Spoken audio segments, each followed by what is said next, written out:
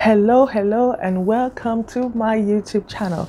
If you're just joining, I'm Gwendolyne Halle, and don't forget to subscribe. Today, we'll be talking about a very interesting topic. Ladies, we are the prize. Yes, of course, we are. Now, this topic came to my mind. I wanted us to have a little discussion on it, so don't forget to comment and share and like. Trust me, together we move and create impacts. Hallelujah. Now, why did I come up with this topic? I've been seeing a lot of things happening in the society around me, especially with some ladies that I actually am working with in my business. I empower through helping them in starting a business to move through to life. And also, since I'm a pastor, I meet a lot of people. So it is one of the experiences in my life where I get to meet a lot of women and to empower them. Now, what I always tell them is, you are the prize. If you are single, please know that you are the prize. Even while you are married, even when you are married, you are the prize. According to the Bible, it is written, he who finds a wife finds a good thing and obtains favor from God. And it is also written that it is a woman it's a wife that enthrones her husband. A good wife enthrones her husband. That means that it is a woman that makes a man a king. A man can't be king without his wife. Now, in the other scripture which I read, that says if a man finds a wife, he has found a good thing and he obtains favor from God. That means that God cannot favor a man unless he finds a wife. So, and this can be found in Proverbs chapter 12, verse 4 and Proverbs chapter 18, verse 22. So ladies, my sisters, please, let's stop begging for love and attention. It is actually a privilege for a man to have you in his life.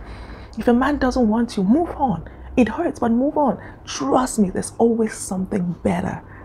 There's always something better.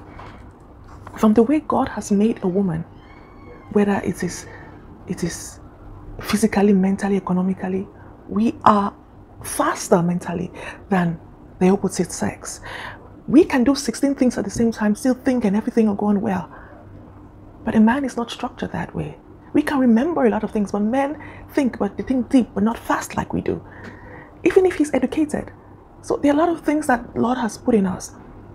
Another thing I want to encourage us is that we should know our value, our purpose, our value. This is very, very important. Know your value.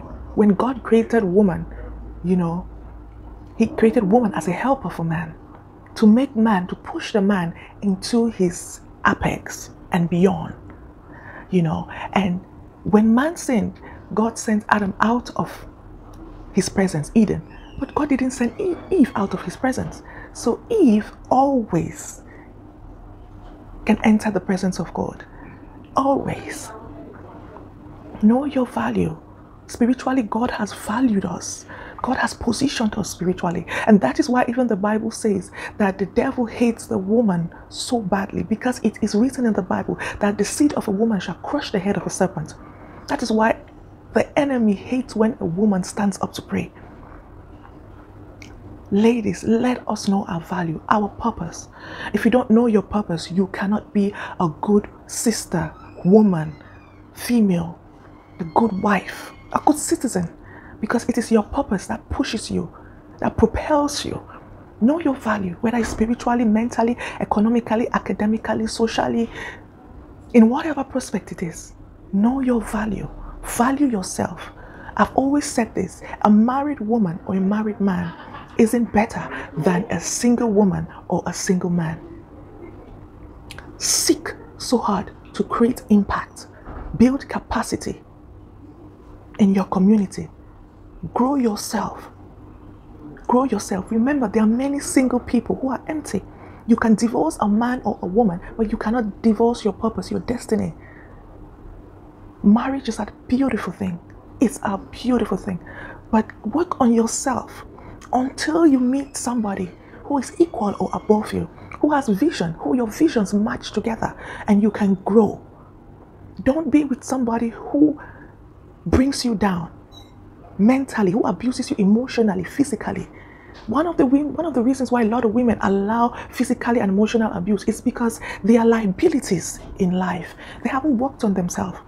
Remember that the extent to which someone treat you badly, exploit you, molest you, is the extent to which you have allowed them to.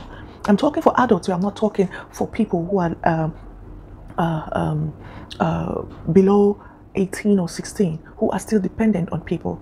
But above the age of 18, you should be able to take responsibility for your life.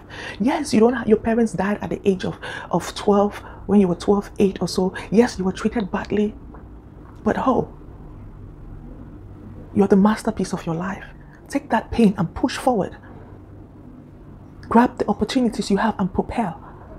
Everyone has one thing or another that they are struggling with. As a lady, in order for you to stay at the top, you need to deal with your insecurities, because you're always going to find a woman who is smarter than you, prettier than you, well-shaped than you, more educated than you, intellectually brighter than you, has more influence than you, who has created more impact. So you need to identify your insecurities and deal with them, so that you don't develop envy, jealousy, and competition and strife. And all of this which you have in your heart will prevent you from being at the top and remain at the top. Remember, you are needed in your community. You are a voice in your community, in your life. Your opinion is needed. Do not be in a relationship with someone who molests you, who beats you. Remember that for a relationship to last, there should be mutual respect. If a person hits you or abuses you, molests you physically, emotionally, that person does not respect you. And this is not only a relationship between a boyfriend, a girlfriend, a husband, or a wife. This is a relationship between father, mother, boss, and employee. So look at it this way. Value yourself. If you don't value yourself, no one can value you. If you look at yourself like low class, people are going to treat you low class. You attract what you keep in your heart. And those are the kind of men you are going to attract. Everybody has an age where God has ordained them to get married. Don't kill yourself. Work on yourself. Work on yourself. We are in 2022. I'm telling you, no man, even the married men will say it, no man wants a woman who is not working, who doesn't have value, who doesn't value herself. And let me tell you, when a man knows from the beginning that he cannot do anything, any kind of nonsense to you, those little nonsense he used to do in his other relationships, he throws them away. When he knows that you have value, you have respect for yourself, he's not able to do it. And don't put yourself in your position where you have to say something and withdraw it back. That means if you tell somebody, a man, that I don't drink alcohol, don't drink alcohol to please him, because he'll look at you like somebody who doesn't stand on their words, who doesn't value their words. If you say you're going to be somewhere at 10:30, be at 10:30. Men should be running after women, not a woman running after a man. Because we are the prize. Because a man should know that when he has a woman in his life, even if the woman is just an A-level holder, he's going to be a king in any area of his life which he wants to go into or which he is in. So that thought of we ladies saying, I'm waiting for a rich man to come and marry me, I want a guy to be rich, to have this, to have this, it shouldn't be. Because you can take a guy who is a bike rider or who's a hawker and turn him into a mogul. That is why God gave a woman a womb. If only women know what God has put in us, we are able to take anything you give us and mold it. And that is why, as a woman, if you are with somebody who doesn't listen to you, because men are naturally stubborn sometimes, know that you may not grow together. Because a lot of men, due to immaturity, think that the opinions or the suggestion of a female doesn't matter because they're the head of the family. But they are shallow-minded because they don't see that what God has placed in a woman is to grow anything that is in her. A lot of men who have made bad decisions in their life is because they didn't listen to the advice of their wives, of their girlfriends. If they would have listened, they wouldn't have gone and gotten stuck at that point. What am I trying to say, ladies? I'm not trying to say that we should be proud, we should be arrogant. All I'm trying to say is, let us value ourselves. Let us put a price tag on ourselves.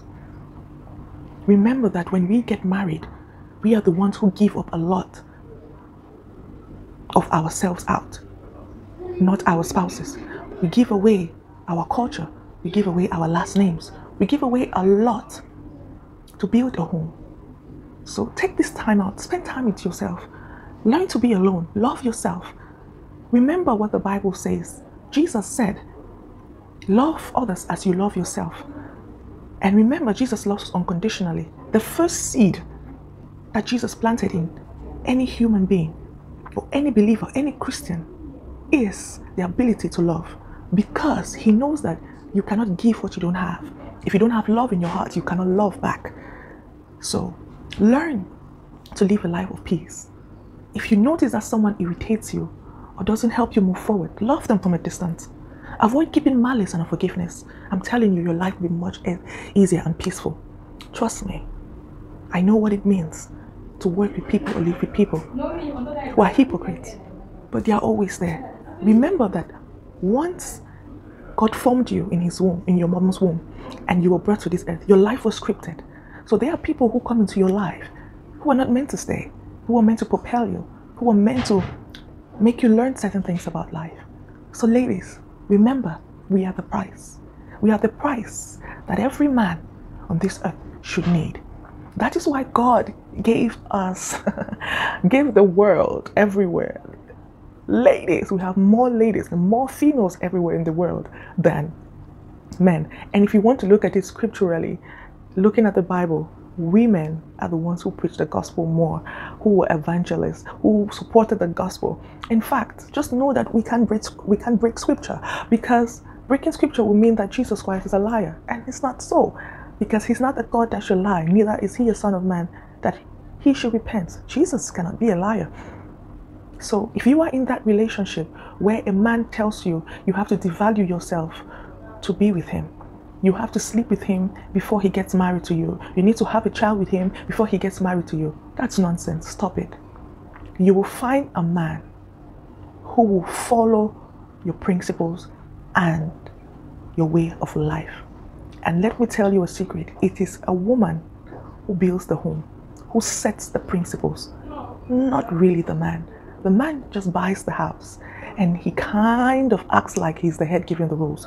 But I'm telling you, if you have principles in your life, the man who comes into your life will follow the principles. Another important thing, if you have a child out of wedlock or you are divorced, do not compromise your love for your children, your availability for your children to be with an outside man. Do not send your children to your parents, your grandparents, your great-grandparents, or your ex-husband's family, or the father of your baby daddy's family, because the other man does not want your children. If a man loves you, he will love your children and he will love anything about you.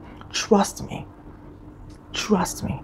When you begin to compromise your principles as a lady, a man starts to lose respect for you. God bless you. Till next time. Bye-bye.